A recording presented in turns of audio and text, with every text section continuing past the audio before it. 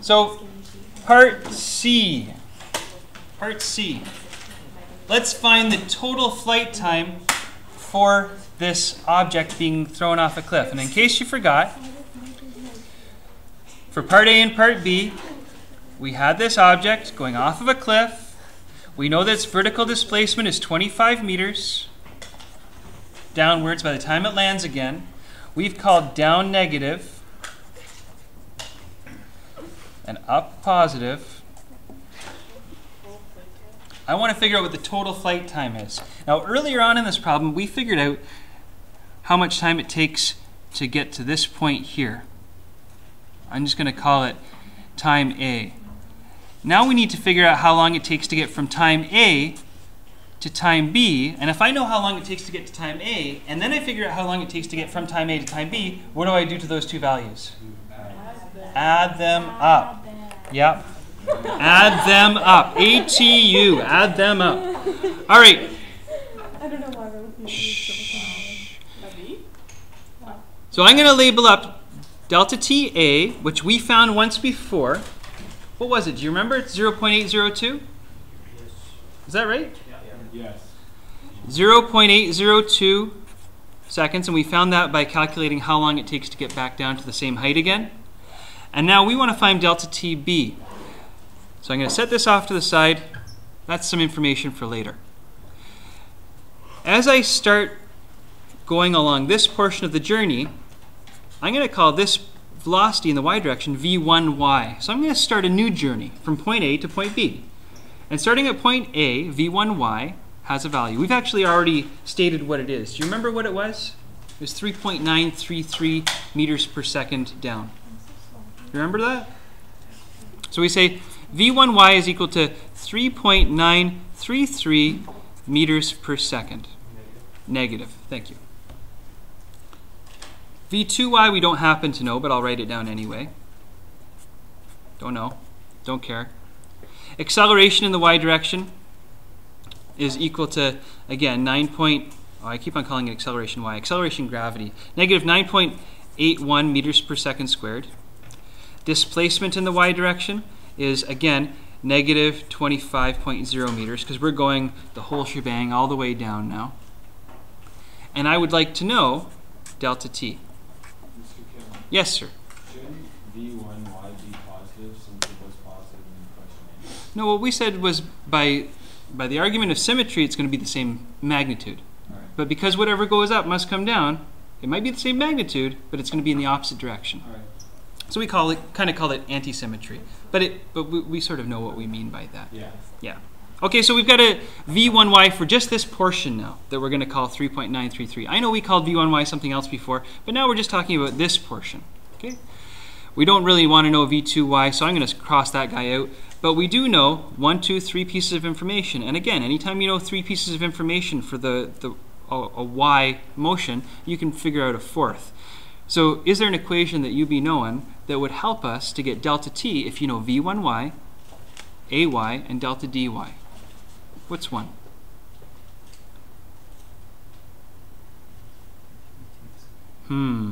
I can tell you one. Delta d equals v1 delta t plus 1/2 a delta t squared. Can you see that I want to know t, I know a, I know v1, and I know delta d? Can you see that I could solve for t? What type of equation is this? Starts with a q. Quadratic. It is a quadratic. If I bring that delta d over to the right-hand side of that equal sign, I'll have 0 equals a quadratic, and I can use the quadratic formula to do it. Now, some people will look at that and say, woohoo! Christmas came early. I love quadratics. Some people will say that. Okay? Other people will say, quadratics and me, not best friends. Okay? Quadratics beat me up behind the portables after school every Wednesday all the way through grade 10. This is what I want to do. This is what I want to do. Instead of using the quadratic method, although you're free to do it, and I actually, frankly, I do the quadratic method. But if that's something that you don't feel really good about and you had that bullying experience with this equation, here's what I would do. Shh.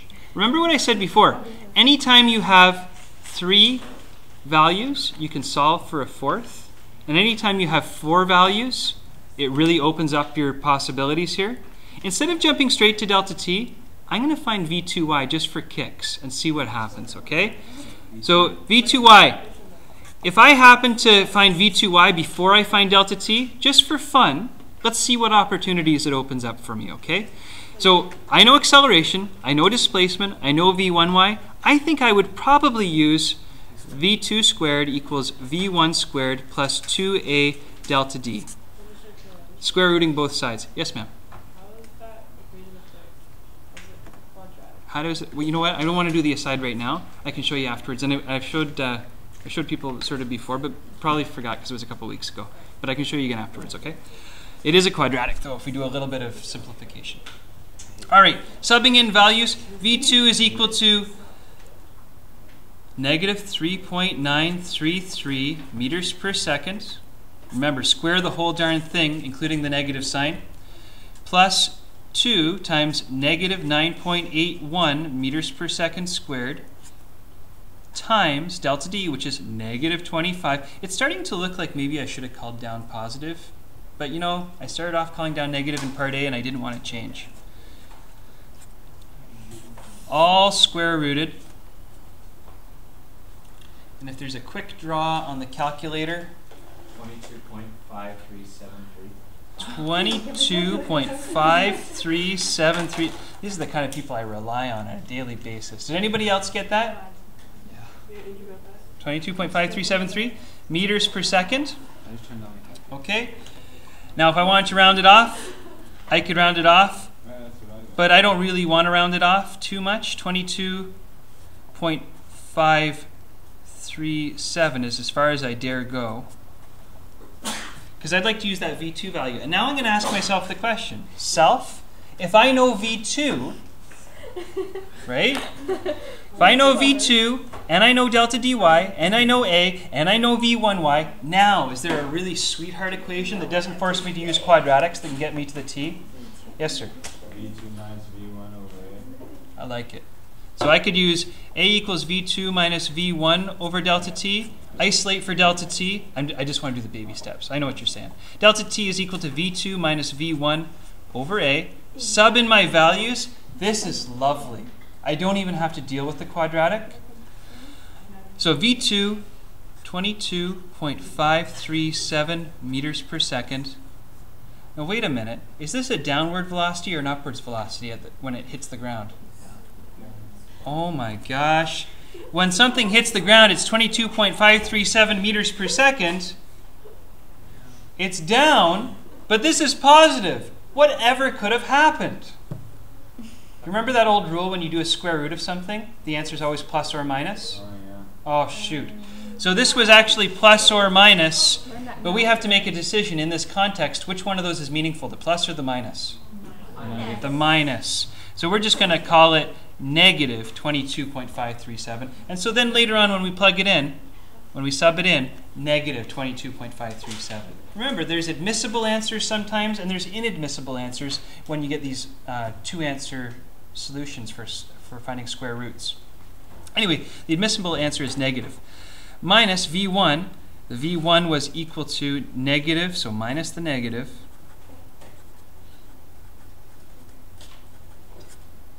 People always forget about the plus or minus when they square root values. But it is important in the context of the story. Minus means something here. Divided by negative 9.81 meters per second squared is equal to 2.698? Yeah. 698 seconds. Now that's great. That delta t value, though, that's not the total time. That's the time to get from A to B. So that's not the whole thing.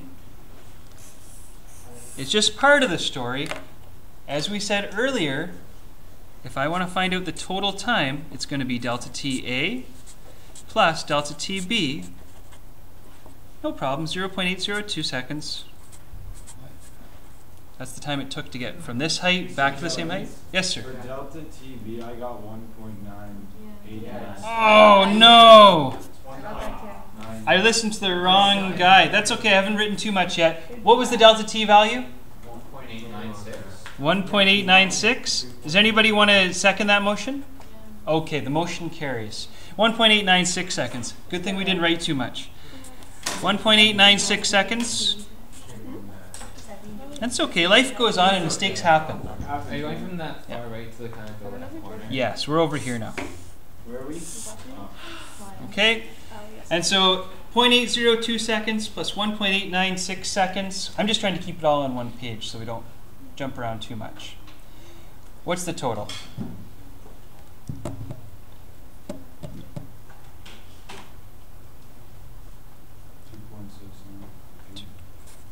2.698 seconds. And if we round it off to the 3 sig digs, we're left with approximately 2.70 seconds. Okay, so the whole thing, 2.70 seconds from start to finish.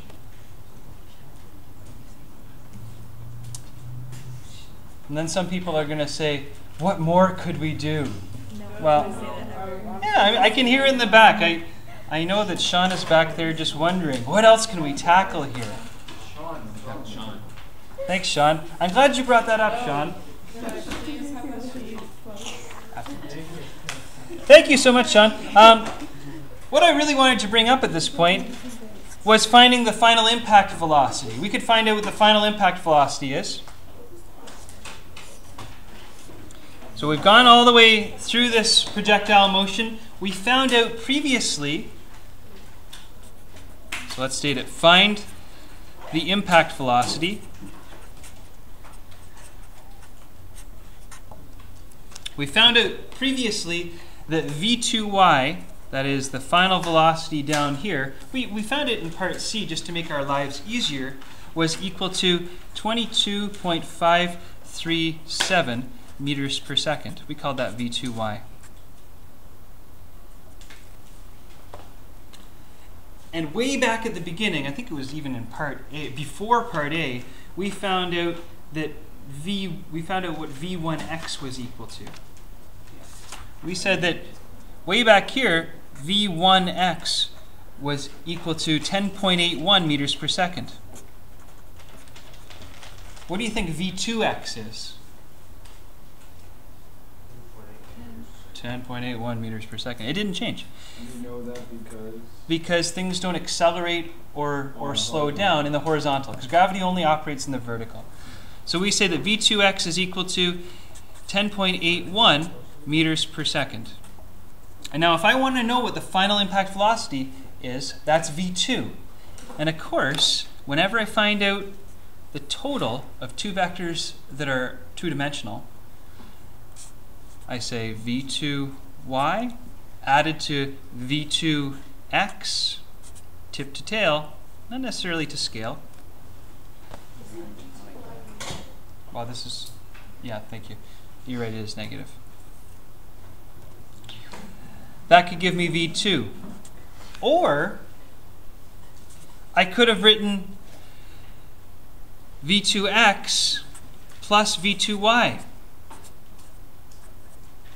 tip to tail. Here's the thing. People that do v2y plus v2x are going to find out an angle relative to the vertical in the end. People that do v2x plus v2y are going to end up finding a theta value that's relative to the horizontal in the end. Which one do we want? Yeah, the horizontal. So this is the one I would prefer if it was me, and it is me. I would add up the vectors in the order x plus y rather than y plus x, just because in the picture the theta value is going to pop out at you better. The theta that you want relative to the horizon. Pop. Exactly. So we're looking for v2. And v2 is equal to v2x squared plus v2y squared. So the order doesn't matter for calculating the magnitude, but you'll see in a second why it matters for finding the theta if you haven't sort of seen it already in your head. v2x squared is going to be 10.81 meters per second all squared plus And again, since it's going to be negative 22.537 meters per second squared, I'm going to drop the negative because I know that negative squared just gives me a positive anyway.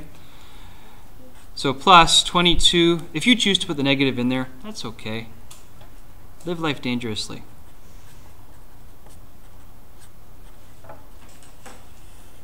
(10.81 squared plus 22.537 squared. 24.995. I'm going to write it down, but I'm going to ask for somebody to second the motion. I second it. Burned once, shame on me. Burned twice, shame on me as well. Okay, meters per second. 24.95 meters per second. Yep. 24.95 meters per second. And now, since this is a velocity, we also need the theta value. And so if I'm looking for this theta value here, the opposite is v2y, and the adjacent is v2x. And I just calculated v2, so I'm not as confident about it. So I think I'm going to use tan theta here. Yes, sir? 995. Oh, it's 995? Oh, 24.995. Okay. Tan theta is equal to opposite, v2y, over adjacent, v2x. Or theta is equal to tan inverse of same values, v2y over v2x. Theta is equal to, did anybody do it already? 25.62? Okay. Anybody want to second it? Not yet. Nobody is willing to second the motion yet. I'll write it out. I'll write out the numbers then just to make sure. V2y 22.537. And for goodness sake, use the positive values because you're just solving a geometry problem. Don't sub in the negative values for v2y and v2x here, or for v2y rather in just this case. Save yourself a headache.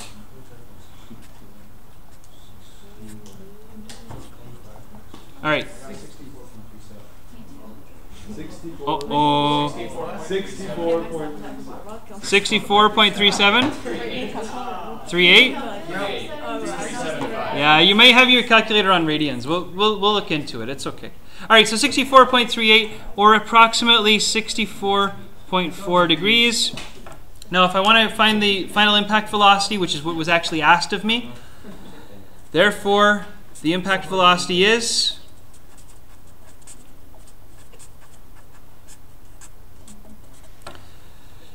we said 24.03 sig digs. It's going to be approximately equal to 25.0 meters per second. Sorry, we should have done that earlier. Is 25.0 meters per second, 64.4 degrees below horizontal.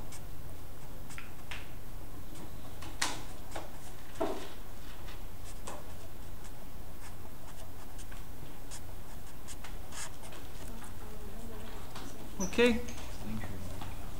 Not a problem. Now, I heard somebody say, let's do a part E. Can I tell you? Yeah. It was Heather, I'll tell you right now. If we were to do a part E, which we're not, it might be something along the lines of what is the range for this launch? If I wanted to find the range for this launch, what time would I use? In other words, how long is it in the air for between this point and this point? Where would I get that time from? From part C. Where would I get the velocity from to figure out that displacement? It's just this value right here, right? The horizontal velocity. It doesn't change.